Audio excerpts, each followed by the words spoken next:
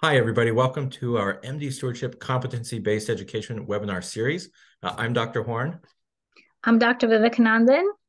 and we're infectious disease physicians, and we're happy to bring you this topic today. It's diagnosis and treatment of cellulitis.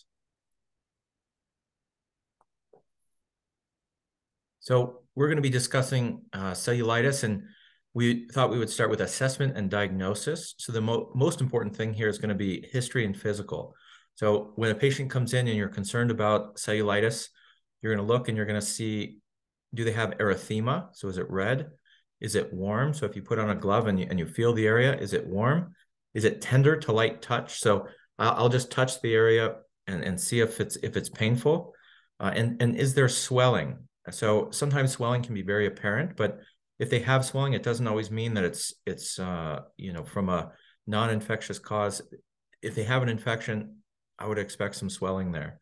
And so, when you look at it, do they have an infection or not an infection? And sometimes it can be quite hard to tell, and the labs can be sometimes unhelpful. So if you get labs, sometimes we'll get questions and they'll say, I think it's a cellulitis, but they don't have a leukocytosis. They don't have an elevated ESR-CRP. And I would tell them, if you feel like it's a cellulitis, go with your clinical feeling. So trust your clinical intuition and treat it for cellulitis if that's what you think it is. And important to know that most cellulitis are caused by beta hemolytic streptococci. And despite knowing this, many times patients are getting treated for MRSA coverage. And MRSA is predominant in the community, but for cellulitis, it's important to know if you have purulence pus with cellulitis, then MRSA or MSSA play a part. But if you do not have pus or purulence, it's very low likelihood that MRSA is playing a part. So adding MRSA coverage in those circumstances is not beneficial.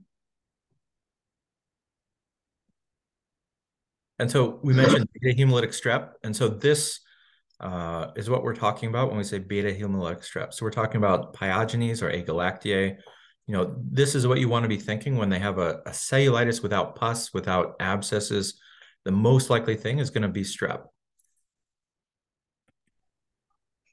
And we usually obtain all of our data from IDSA guidelines. So we will be discussing now 2014 updated skin and soft tissue guidelines by IDSA. And the most helpful thing in those guidelines is going to be this algorithm. And this algorithm gives a good foundation to how to think of cellulitis. So when you're thinking about it, when you're kind of organizing, what should I give? What antibiotic should I give for what type of infection that you're seeing? The first division here for the management of skin and soft tissue infections is going to be pus or no pus. So on the right here, they have pus. So it has furuncle, carbuncle, abscesses. And if you're seeing pus or abscesses, if it's mild, so if it's a small abscess, you think incision and drainage. And here it says incision and drainage and no antibiotics. The most recent information actually says if you give antibiotics a short course, like 5 days, it'll lower the likelihood of having reoccurrence and actually lower the likelihood of them needing to come back in for antibiotics. So mild is incision and drainage, moderate incision and drainage and culture and susceptibility, and empiric treatment is going to be trimethoprim sulfa or doxycycline. And defined treatment, so once you have a susceptibility report, MRSA, it says trimethoprim sulfa, or MSSA, dicloxacillin or cephalexin. And then for severe infections with pus and abscesses, empiric treatment is going to be IV antibiotics with vancomycin, daptomycin, linezolid, telavancin, ceftaroline. And defined is going to be MRSA. You can use the same as empiric, and MSSA, you're thinking nafcillin, cefazolin would be ideal. Here it also has clindamycin, and it only has clindamycin where you have a susceptibility report showing that it's susceptible to clindamycin. But really, if you can give a beta-lactam, that would be the best choice for MSSA, and really only giving clindamycin if you don't have other options or they have an allergy to one of the beta-lactams. Thank you, Dr. Horn. like you said, this diagram is fantastic because it really breaks down purulence versus non-purulent cellulitis very nicely. So for non-purulent, for mild cellulitis, oral antimicrobials, preferably a beta-lactam like penicillin VK, cephalosporins, dicloxacillin, or clindamycin if needed is appropriate. But when you have moderate cellulitis, so redness, warmth, but no purulence at all, at this time you'll probably need to admit the patient or give IV antimicrobial therapy. So here's when you're again targeting strep species with penicillin, ceftriaxone, cefalozolin, or clindamycin. And then in the non-purulent cellulitis, you have the severe category. And this is where you're worried about ruling out necrotizing fasciitis. Patient is septic, not doing well, hypotensive, really bad infection. In this case, you need to do broad spectrum antimicrobials. So vancomycin plus pip-tazobactam, piperacillin-tazobactam, and culture is important. Surgery is important. Plus, it's important to add clindamycin as you see below, because clindamycin, if it's a streptococcal infection, binds to the toxin that is released by the streptococcus. And we'll talk about it a little bit further down the slides. Thank you. So here are some examples of, this is cellulitis with abscess. So when we had that division of pus or no pus, so here these are all pus, and you see this is an abscess, and it doesn't really have a surrounding cellulitis. This needs an incision and drainage, and probably a few days of antibiotics, and culture and susceptibility to make sure that you're covering the right thing, and covering MRSA if needed, which would be the most likely thing in these community-acquired abscesses, community-acquired cellulitis with abscess and pus. And so all of these will need incision and drainage. That would be really the most important thing here. If there's a large amount of surrounding cellulitis, then again, you'd give a course, usually 5 to 7 days of antibiotics to make sure that that cellulitis, doesn't continue to spread and everything. So here's question 1. This will be cut out. And then do you want to talk about the next slide, the clindamycin? Yeah. Again, as Dr. Horn just described, when you see abscess, you're thinking about MRSA, and a good coverage for that would be trimethoprim sulfamethoxazole, doxycycline, or if needed, linezolid. Clindamycin, there's over 50% resistant to MRSA. It's not very reliable, so be very careful when using clindamycin for MRSA coverage. But the 3 other options here listed are very good. And then this will be cut out. And then the next one's going to be cellulitis images. Do you want to talk about that, or should I talk about it? Yeah, I could start with the first one and you could jump to the streaking. Okay. Oh, yeah, that's right. Okay. And here are some pictures of streptococcal cellulitis. As you could see, redness, it appears swollen, and it appears the redness is spreading further up. So this is classic strep cellulitis picture. And then here's an infection showing streaking up the arm. So you can have this, either streaking up the arm like this or streaking up the leg. If it's streaking, I would consider it severe because it's it can be rapidly spreading and needs to be under control very quickly.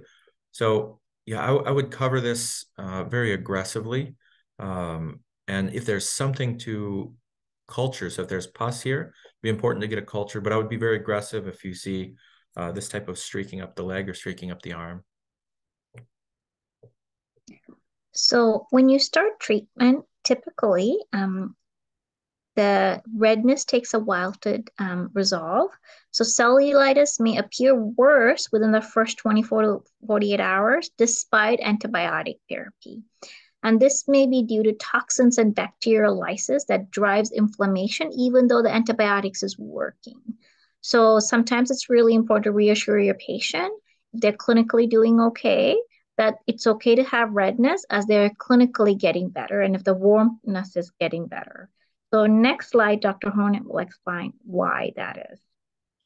And so you can see here this is the bacterial cell, and here you have some exotoxins inside, and here you have the endotoxins, part of the cell wall. And when there's lysis, when you're on the appropriate antibiotics, the cell will break apart, and all of these endotoxins or exotoxins will kind of spread out and cause more inflammation sometimes.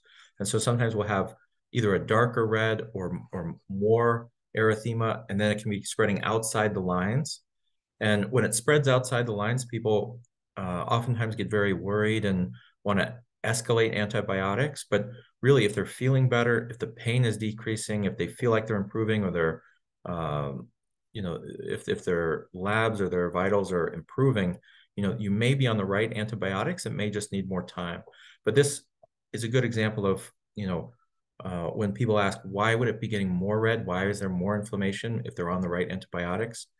And so this is a good picture that kind of shows that. So as you see here, we have a patient who has cellulitis and it's nicely demarcated with the redness around that area. This is day 1 and he's getting appropriate antimicrobial therapy. On day 2, the redness is spreading outside the area that is marked. So it appears the redness is getting worse, but patient is clinically doing well and stable. And on day 3, as you see, the redness is resolving and it's disappearing. So sometimes the redness takes a while to disappear, even though they're in the right therapy and they're clinically improving. And then question 3, this will be cut out as well. And then do you want to talk about necrotizing fasciitis, or we can both talk about it? You could do that one. You could. Yeah.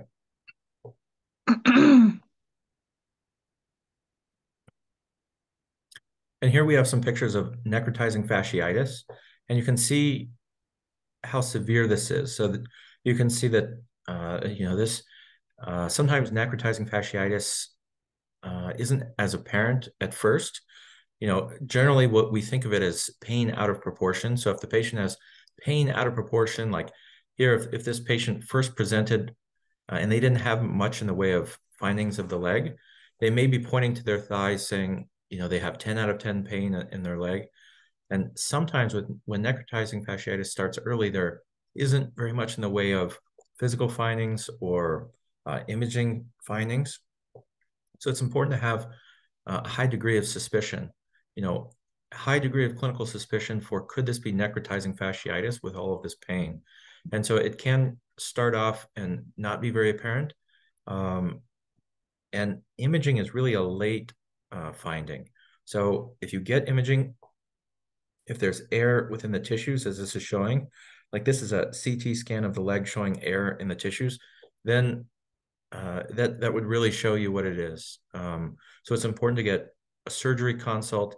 And, if I am concerned about it, I'll call surgery and then get a CT scan while I'm waiting for them to come and see the patient. But really here you see this kind of dead tissue, duskiness around it. So I'd be starting vancomycin, piperacillin, tazobactam, and clindamycin while I'm waiting. But really the treatment here is going to be a surgical debridement. And then we have question 4, and then the next one is bites. Do you want to talk about bites? Yeah, sure. And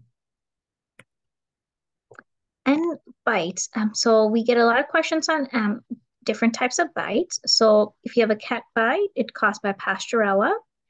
If you have a dog bite, it's caused by Capnocytophaga. If you have a human bite, it's caused by Echinella. So what are the appropriate treatment for different types of bite? The best treatment is amoxicillin clavulanate, oral antimicrobials. If for some reason a patient cannot take amoxicillin clavulanate, then you can do, especially if they're penicillin allergy, doxycycline or Bactrim or levofloxacin plus metronidazole or clindamycin. It's a combination treatment. It's important when you have different types of bites to treat appropriately so that infection is improving.